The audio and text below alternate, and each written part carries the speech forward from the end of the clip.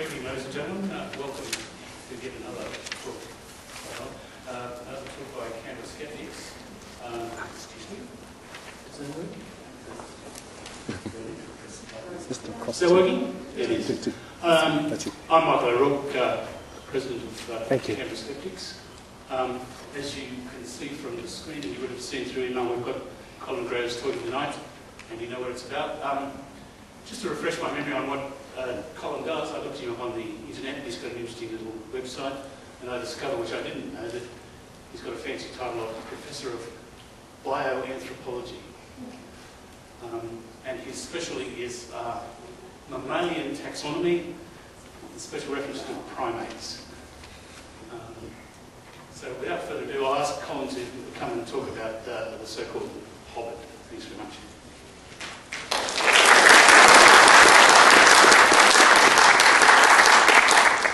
Thank you. Good, it works. Nobody sleeps while I'm up here. Okay, could we turn the lights down a little bit?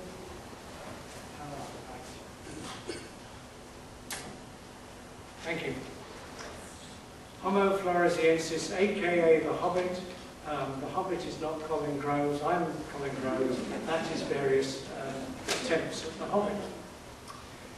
Where does this Homo floresiensis live? On Flores, an island in south-central Indonesia, and the next closest fossil humans before Homo sapiens were there on Java, which is 3 islands to the west of the island of Flores. And when they lived was, well, it's constrained. The known specimens appear to be constrained between 74,000 and 12,000 years ago. Strikingly late. Lots of people have liked to imagine what these so-called hobbits looked like. And here's a couple of attempts, and you saw lots of faces beforehand. And the one on the right reminds us that the chief pride and joy of Flores and its offshore islands today is the grotesque Komodo dragon, the world's largest lizards, and these tiny hobbits would have had to have coped with that.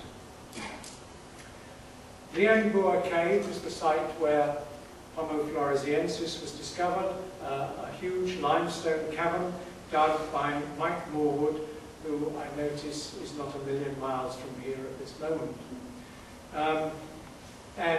The size of the skeleton, LB1, Liangbua 1, which they discovered, is indicated there. It's approximately 1 meter tall. And here are all the bones, and bottom right is the space that they take up, a very tiny creature.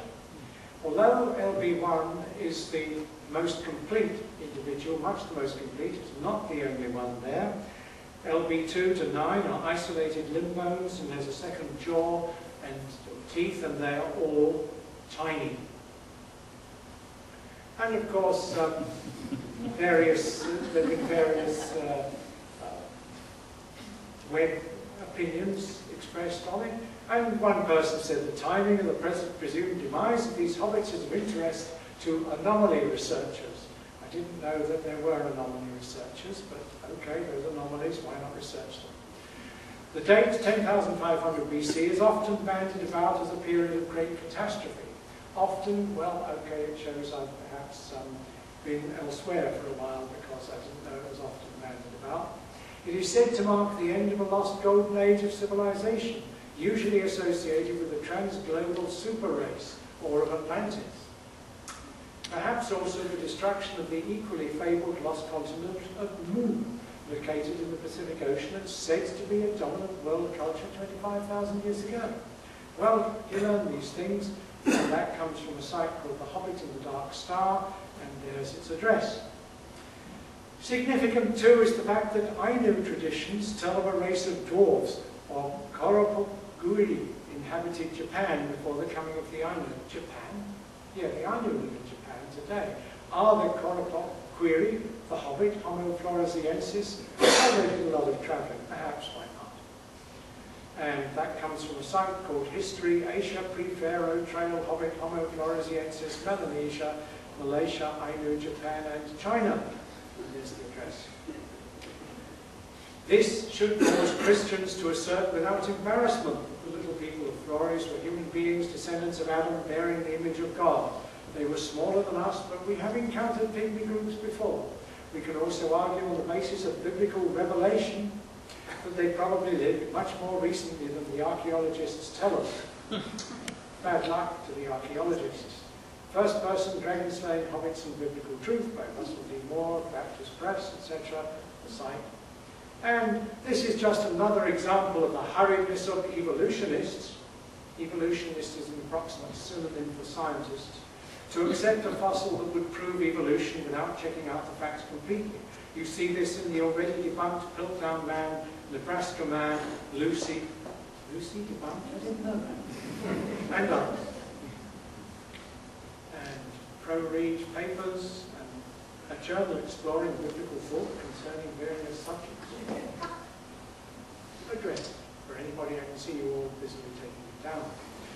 Well, the storm clouds were already gathering over the Hobbit. Some said it's a modern microcephalic. Microcephalic people are people born with abnormally small brains under 700 cc. The modern human average is about 1400.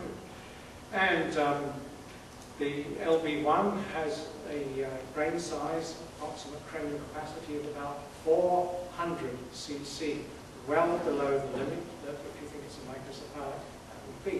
And here is a microcephalic with his carer on the right. The normal human range is very wide, about 1,000 to 2,000 cc's, but of course it forms what biometricians know as a normal curve. That is to say, most people are sort of clustered around the mean, and the further away you get from the mean on either side, the rarer are particular individuals.